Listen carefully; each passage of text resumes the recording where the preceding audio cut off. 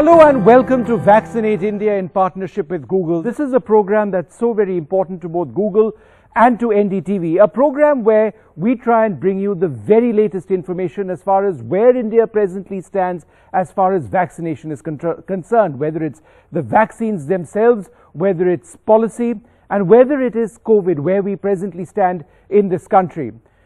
Now let's just give you a few details on what it is that we are looking at over here. Now our partner Google has a policy of making information available universally. Breaking down language barriers is a key part of information on vaccines, vaccine centers. 8 languages in addition to English which are available on the Google website are Hindi, Bengali, Tamil, Telugu, Malayalam, Kannada, Gujarati and Marathi.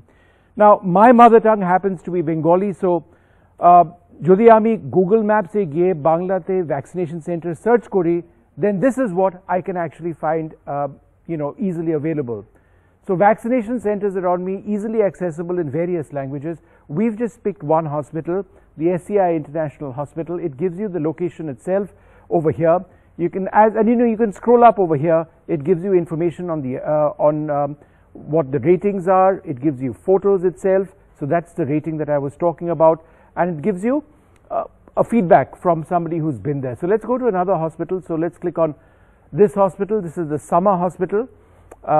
And again, you've got all the details which are available to you. Remember, there are many languages in which Google has actually enabled this to take place. So this is very useful, again, being able to know in a language which works for you where exactly you can go and you can actually get vaccinated. And again, COVID-19 statistics available to you in a plethora of languages. So this is where we were in terms of cases. It went up, it's come down now after this. So again, all of the information that you actually have is what you can, in English, is what you can access in several languages as well. This is in Bengali. All of the important data that you seek is something that's very easily available over here. But let's just turn our attention to where we are presently at this week. Again, this is now in English, where we are looking at the pace of vaccinations in India. So as you can see, it is an upward sort of curve that we see over here. Again, if you click on this bar, then you can actually get details on how many people have gotten at least 1 dose, the percentage of people who've gotten 2 doses. So this is all encouraging over here. But the problem is that the pace of vaccination, as we will demonstrate to you, is nowhere close to where it needs to actually be. So again, let's take a look at the numbers. Worldwide, 11% of the global population, whoever is eligible for vaccination, has been vaccinated. But the problem is this number here in India, 4.3% in India. That's way under the global average. So we need to actually up that considerably, because if we don't, we are going to be in a lot of trouble. 33.6 crore doses have been given, 5.93 are fully vaccinated, and it's that 5.93 number that we really need to focus on, because remember, it is only with 2 doses that you're getting close to the efficacy, the safety, call it what you like, that you actually need. Let's just move to a couple of other points and give you a few more details. Now, over 35 crore doses have been administered. That's great, but that includes single dose and double dose. We are looking primarily at double dose to ensure that people are safer. But while it was really encouraging when we had the numbers going up like this, as you can see, it's come down sharply at this stage over here. And that's a real problem, because we need the vaccination numbers and the rate of vaccination to continuously go up. And this is where we can explain to you why that's the case. Remember, our target is 2 doses for 108 crore people who are eligible by the end of the year. Why the end of the year? That's the target set by the government. Now, in terms of 2 doses left, it's at 181 crore people. That's the target over there as far as getting 2 doses is concerned. At the moment, the average is 42.09 lakhs. Now, the required number of daily doses to meet that year-end target is 100.49 lakh doses per day. That's more than 1 crore doses a day at the present rate of vaccination. The time it will take to vaccinate all adults at the current average pace, 14 months. That's 1 year, 2 months from now. And that's not where we really want to be at all, because India wants to be, like all other countries in the world, have the ability for people to take off their masks, for people to live a relatively normal life. That can only happen if there is an element of reasonable protection. And that happens if we have a large number of our citizens, all adults, vaccinated. Now, the days left in 2021, just 5 months and 27 days. So we aren't going to get there at this pace of vaccination. Again, what is the target? The target is 1 crore vaccinations a day. That's what India needs to achieve.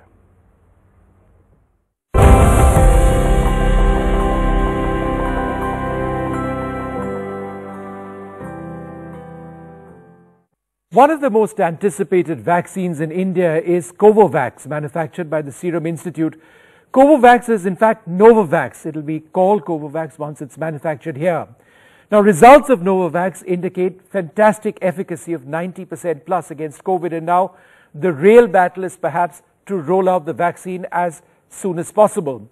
Joining us now on NDTV for a very special interview, Stanley Erck. He's the President and CEO of Novavax. Thanks very much, Mr. Erck, for being with us. I think, we've got so many questions from our viewers. We've thought up some questions ourselves. So the first one is this: when will Novavax be introduced in the Indian market?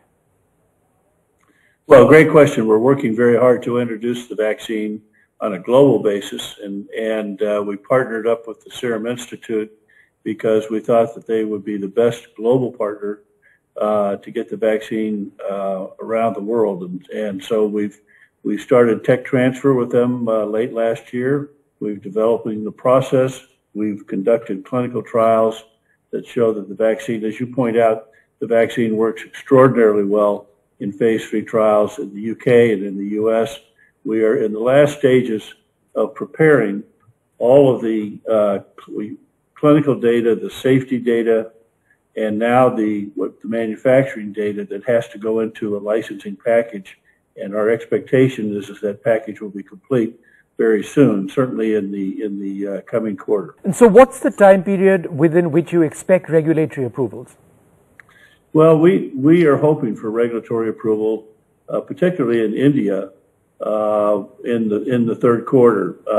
MHRA, the UK, and Europe, we expect about the same time in the third quarter. The US will be a bit longer because they've put in a process that says once you get to that stage where you submit your regulatory package, we want you to take another 30 days, an extra 30 days, for us to process the data before you ask for emergency use. So that adds on another month to the US on top of everybody else. Right. Would India's emergency use authorization depend on this vaccine by being cleared elsewhere in the world? If not in the US, then in Europe or in any other regulator? Is that how it would work? We think not. We think it's possible that the DCGI regulatory process will be independent of the other regulatory processes. That's interesting. Now, again, another big question: does Novavax work against the Delta and the Delta Plus variant, which we are now reporting in India? No, that's a great question, and in the trial that we just finished in the U.S., and it's important to note, we're the only company that has done large efficacy trials where there have been variants circulating. The early vaccines were done primarily in areas where you had the original Wuhan strain. So we're the only ones that have a vaccine data against the UK variant and some of the other variants worldwide. What we don't have, and just to point out, what we showed is that we have very high rates of efficacy when there are variants circulating. We had 100% protection against moderate and severe disease, and we were 93% protective against the variants that were circulating in our U.S. trial. What we did not show is anything against Delta, because Delta was not circulating during our trial. So we don't have those data yet, and so time will tell. And so there are more tests being done to determine the efficacy against Delta. Is that something that's simultaneously happening now? I think it is, and I think what our hope, and based upon the data that we have against a variety of variants, is that we will have a significant amount of efficacy against Delta. I just can't tell you what that number is yet, because we have not been in the trial where Delta has been circulated.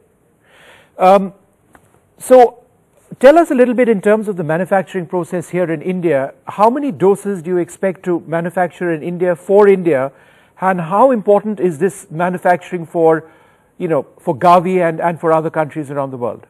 Yeah, I think that's really an important question, because the partnership is going to allow us to very rapidly scale up production, and without having made any decisions of which product goes to India versus some other countries, we actually paired up Serum Institute and Novavax and made a bargain, a contract with this group called Covovax, to supply them 1.1 billion doses between Serum and Novavax.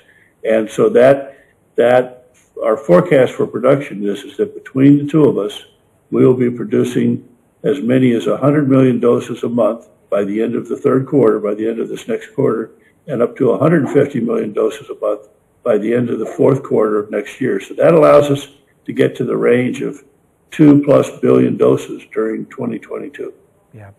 And how much would each dose cost? Well, it depends on where you make it, but we have taken the strategy of having tiered pricing, so that we will price to the lowest economic countries. They'll get the lowest price in the low single dollar price per dose, and that will go up for middle income countries and for high income countries. And it's the same price for the first and second dose, right? Same price for both doses, right? All right. So in India, we've got Covishield, again manufactured by SII, which is about 200 odd rupees. So this would be a bit more pricey than that, right? It's likely to be somewhat more pricey than that, yes.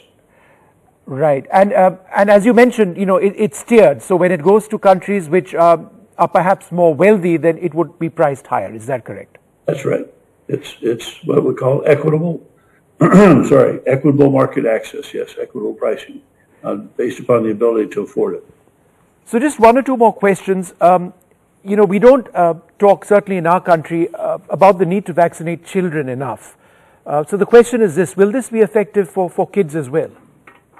Yeah, we certainly believe it will be. In fact, both we and Serum Institute are conducting trials in adolescents and in 12 to 17-year-olds. We've got a trial going on, and I believe in India we'll be starting a trial in kids that are 2 to 17 years old at the same time. So it's very important to vaccinate young kids and adolescents. And thus far you believe that, on the basis of the data you've seen, that it works as effectively for children and safely, most importantly? We think it should be. We believe that we have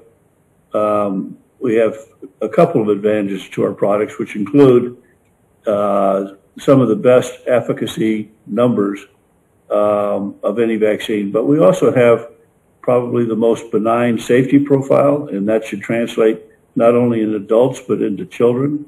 And we have the added advantage that our vaccine is very stable and therefore can be shipped at standard refrigerated temperatures as opposed to having to freeze the vaccine. So, everyone talks about mRNA vaccines, and that's great, but, you've got a slightly older technology which is as effective and perhaps more robust, certainly in transportation, right? That's right. That's exactly right. All right. Well, just a final question. The transfer of technology to Serum, the entire process of ramping up manufacture, how much of a challenge is that for you? Well, in the beginning, we weren't sure because, of course, like all research projects, we start making product at the, let's say, the 1 liter scale, but we knew to supply globally this product, we had to get into manufacturing containers that were maybe 4,000 or 6,000 liters, and we knew that would be a challenge. But we have now successfully made very high scale product at all of our facilities. So that's really important. All right, Mr. Haq, thank you very much for speaking to us. There is a great deal of anticipation about this vaccine in India. We need vaccines and in sizable numbers. Hopefully, this should be here sooner than later. Thank you very much indeed. Thank you for having me.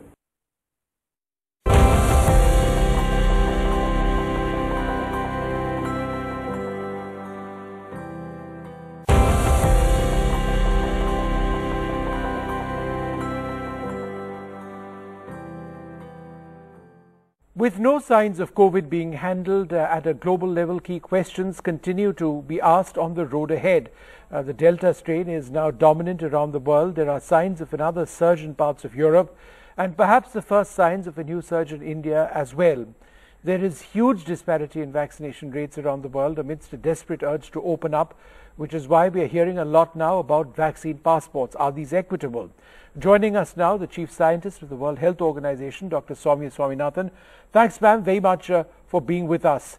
As usual, lots of questions, many brought in by our viewers. Firstly, when will Covaxin be accepted by the World Health Organization? It's asked because a lot of Indians who've been vaccinated want to ultimately be able to travel with this.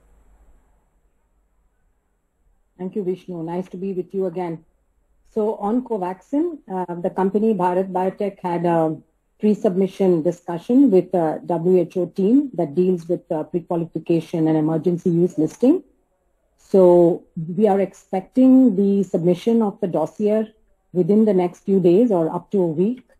And from then it usually takes about 4 to 6 weeks because there is sometimes some discussion between the company and the committee that's looking at the dossier.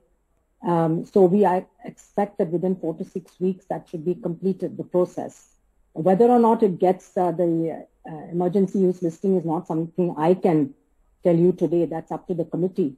But what we will expedite, of course, is the process itself, and that's a set process. And Bharat Biotech is very familiar with it because they have a number of pre-qualified vaccines.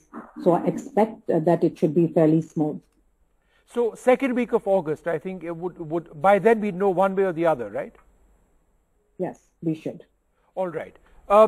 Should the European regulator include Indian vaccines in their vaccine passport? Now, we've seen India get into bilateral agreements with several European countries, but the European vaccine passport doesn't include either Covaxin or Covishield. And that's problematic, if not today, then certainly in the future, once things open up. So shouldn't there be equity in this as well, vaccine passports? Yes, there should.